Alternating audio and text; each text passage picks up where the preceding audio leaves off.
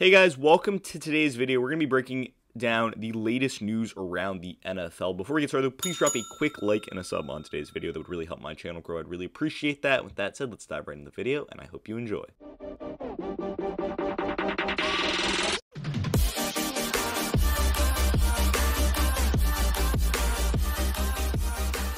And it looks like the Giants are going to be signing former Ravens defensive tackle Justin Ellis to a one-year deal. This news coming out just a couple minutes ago, maybe 15 minutes ago or so, from I think Adam Schefter first reporting it. Defensive tackle for the Ravens over the past couple of years, obviously has had experience in Wink Martindale's system, with Wink Martindale now being the defensive coordinator there with the New York Giants, that's exactly basically what's happening.